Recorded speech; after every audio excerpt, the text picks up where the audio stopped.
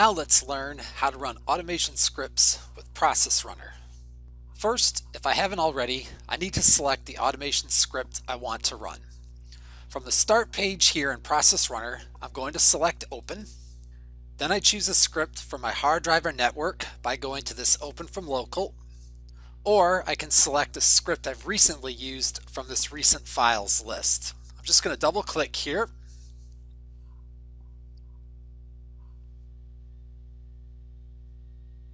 Now from this Home ribbon, I need to make sure that the script is linked to the proper data set.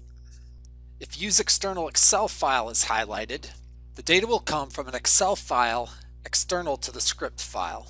By clicking on this folder, I can choose which Excel file to link the script to.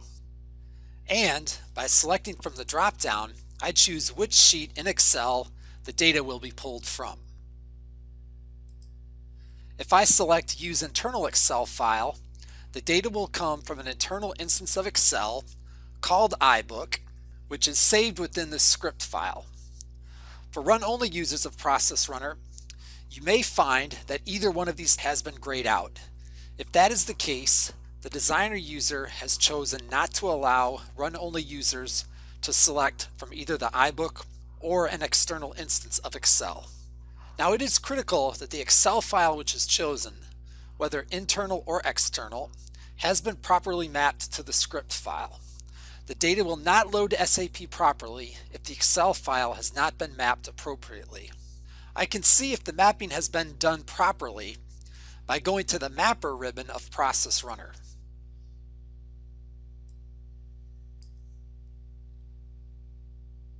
From this drop-down here, I see that I'm currently viewing the data from Sheet 1 of the iBook, which is currently linked to the script.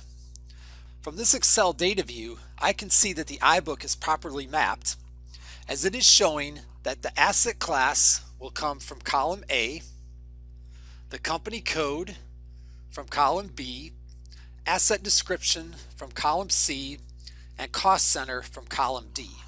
As a run-only user, if I see that the mapping has not been done properly, I will need to contact the designer user to have him or her make modifications to the mapping, or I will need to modify the data in my Excel spreadsheet to match the mapping.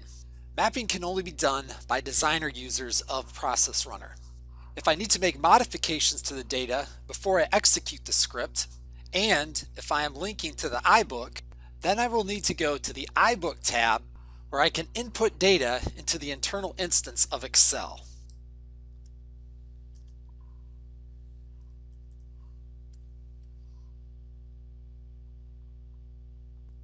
Now let's look at the run features of Process Runner. If I'm a run-only user, some of these run options may be grayed out, and if that's the case, it's because the designer user has chosen not to allow me to use some of these run options. Now I'm going to click on Run. And from here, I log into any SAP system across my SAP landscape. As long as I have access rights, I'll be able to execute the script.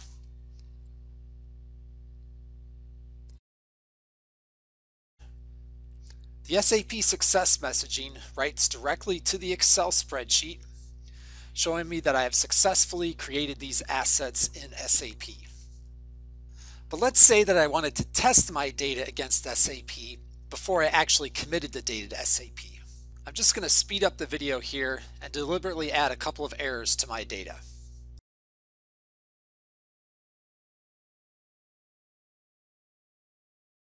Now, in order to test the data against SAP, I simply push this Test Run button.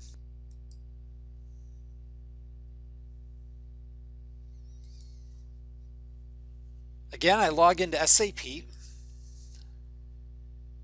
and now the results of my test run write to the Excel spreadsheet. The error messages are showing that it does not recognize these certain asset classes. So I can make the corrections in my data.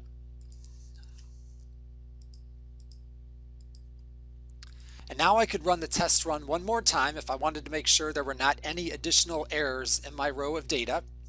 Or if I'm confident that I've corrected all of the errors, I can simply hit the Run button here and now commit the data to SAP.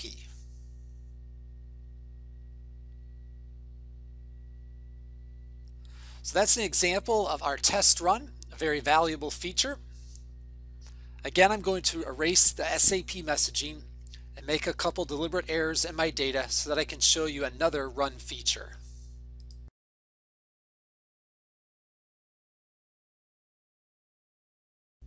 This time I'm going to go ahead and run the transaction with the errors.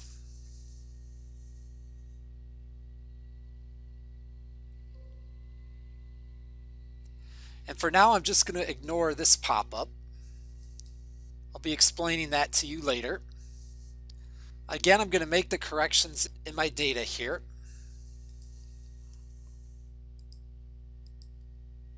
This time, I'm going to execute what is called our error processing run. So right from this drop-down here, I could select error processing run. But even better than this, if I go to the left side in the center of the screen, here I have the run log of the script that was executed. Shows me the start time and the end time, SAP time, time to write to the Excel spreadsheet.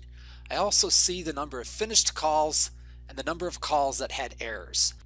Now I just click on this 2 here, and it brings up the prompt for our error processing run.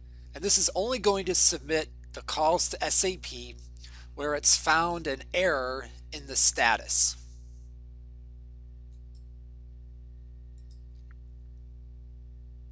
And here you can see that the only calls that were made to SAP were for those rows that had the error messages. So I did not have to resubmit all of my data to SAP. Finally, there's one last run type to show you.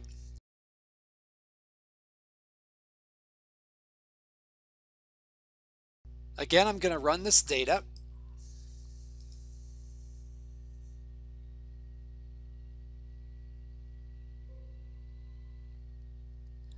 Now this time, I'm going to answer yes to this pop-up.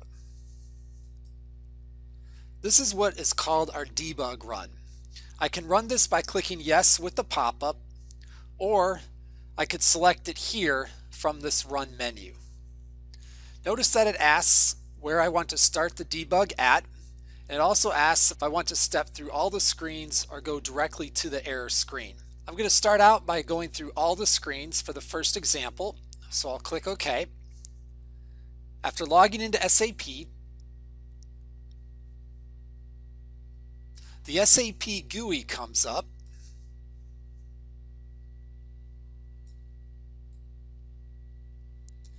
And in red appears the data from my Excel spreadsheet. This is the OK code here. Then I get this error message in SAP that the asset class does not exist. So then I can fix my error and then continue the process.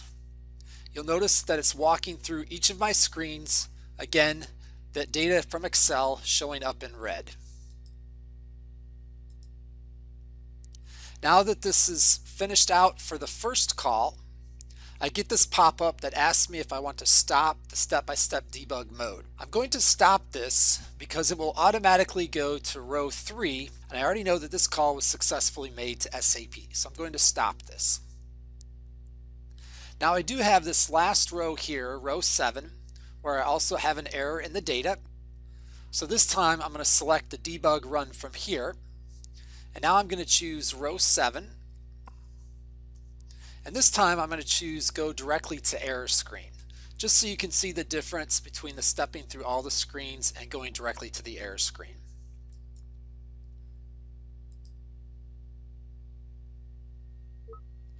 So again, the SAP GUI comes up, but this time notice it's gone immediately to that warning message. And so here I can make the correction in the data and then hit enter, and it automatically completes the process. There's my success messaging. That asset as well has been successfully created in SAP. Thanks for watching this video. And if you need further assistance with running Process Runner, you can always go to the Help ribbon, where we have these direct links to the Process Runner Help website. Also, you can always contact us at support@innowera.com.